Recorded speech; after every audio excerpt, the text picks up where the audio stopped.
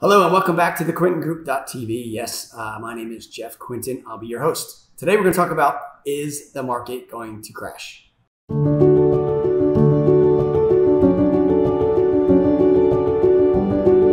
Okay, so welcome back. So the question is, hey, what's going on within the market? Is the market going to crash? Where are we, right? So there's a few things happening today that is much different than what had happened, say, back in the 05, 06, 07, 08 era. Back then there was a lot of irresponsible lending. The borrowers and buyers that we were dealing with then, ultimately they're putting a little bit of money down, and the market shifted obviously at that point. In percentage, they were upside down. Well, today, a majority of our buyers, in fact, here at the shore, about 60% of our transactions actually are paying cash. 60%, it's a huge amount, right? And then the additional, say 40% that are getting financing, they're putting 30% down, 40% down, a whole lot. So just to give you a little update as far as what's going on within the market right now is that, is the market as white hot as it was this time last year? It's not.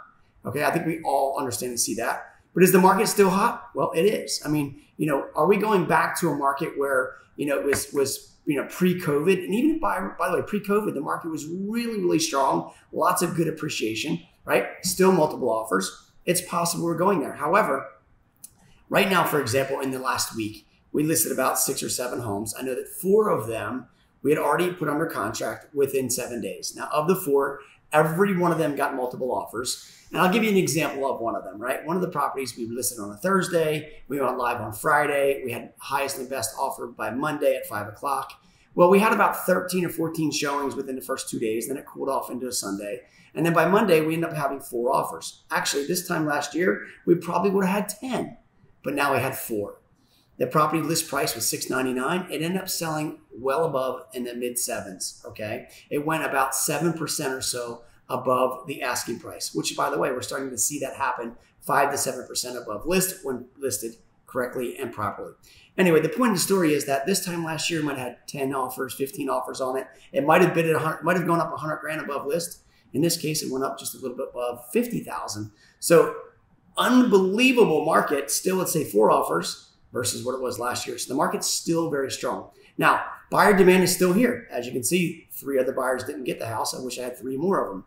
Inventory is super low. So as long as inventory stays low, buyer demand still says high. There's a 2 factors, supply and demand. The market's still going to remain strong. It just may not get as strong as it was. The affordability of buyers is going to be less because interest rates are rising.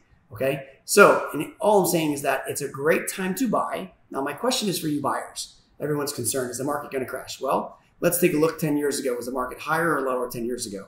Right? It was lower than it is now. 10 years before that, where was it? Well, was it lower or higher? It was lower than it was before the next 10 years, right? Keep going back in history. So if you're looking to buy a home and if your theory is to hold it, it doesn't matter if the market goes up or down, right? Now, if you're looking to flip it in 2 years, then don't buy.